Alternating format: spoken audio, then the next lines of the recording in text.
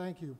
Friday the 13th of November 2015 started as any other day, but by the end of that day, the city of Paris, France, and the world was in a state of shock due to the horrific attacks perpetrated by ISIS terrorists on the people of that city.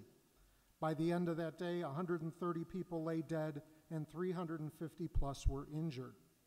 To my family, this hit home in a very direct way. My wife, Nanette, grew up in Paris in the early 1980s, while her father was stationed there as a member of the U.S. State Department. She attended the American School of Paris with other diplomat and military children. Unfortunately, attacks are not new to Paris. During her time there, she experienced many attacks. The detonation of a bomb in her school as a protest when President Reagan visited the city. An assassination of the parent of one of her classmates, and the hostage-taking of other parents she knew during the Iranian hostage crisis who had previously served in Paris. She recounted to me how explosions and these attacks are a regular part of life in Paris.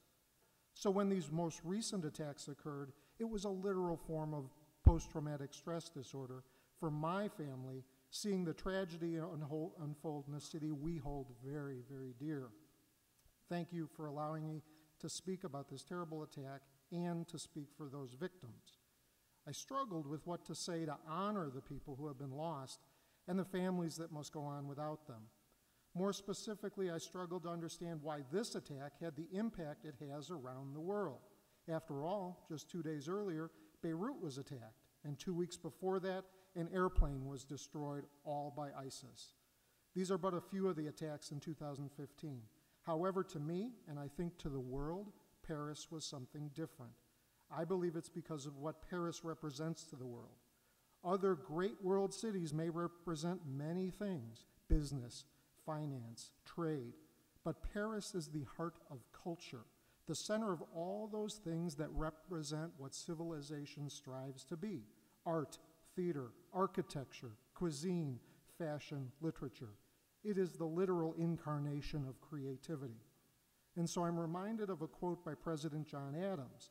He said, "I must study politics and war that my sons may have the liberty to study mathematics and philosophy. My sons ought to study mathematics and philosophy in order to give their children a right to study painting, poetry, music, and architecture." Isn't that exactly what Paris represents? That which we aspire to allow our children to become? So to attack Paris is to attack that which is best in our world, best at what we can aspire to. And I believe that's exactly what those terrorists intended: to attack the values we hold dear, to attack the virtues of the civilized world, because they are anything but civilized. So in the coming days, the world will deal with this evil. However, that's not my point today. For while we go on, while Paris will certainly rise from this tragedy, those victims will not. Their days ended on November 13th, 2015.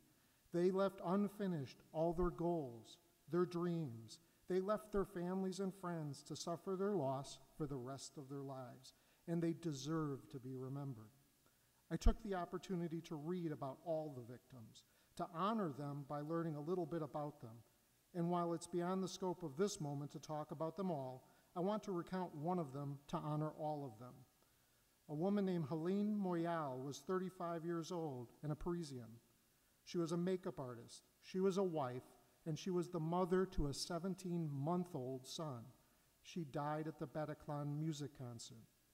Her husband, Antoine Laris, wrote to the terrorists days after they killed his wife, and his words are so strong and true I use them here.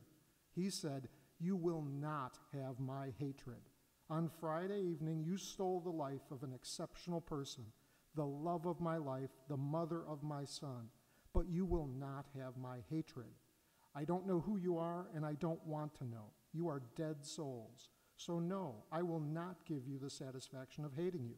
You want it, but to respond to hatred with anger would be to give in to the same ignorance that made you what you are. Of course, I am devastated with grief. I will grant you that small victory. But it will be short-lived. I know that my wife will be with us every day, and we will find each other in heaven with free souls which you will never have. You would like me to be scared, for me to look at my fellow citizens with a suspicious eye, for me to sacrifice my liberty for my security. You have lost. Those are amazing words for someone so wronged. I believe Antoine is correct. They have lost. Antoine's view will prevail. Civilization will prevail. But we must still properly mourn the dead. Mr. Speaker, on behalf of the victims of the Paris attacks, the families that continue to suffer from their loss, and for all victims of terror, no matter where they occurred, I would respectfully ask for a moment of silence in their honor. Thank you. Body would take a moment of silence.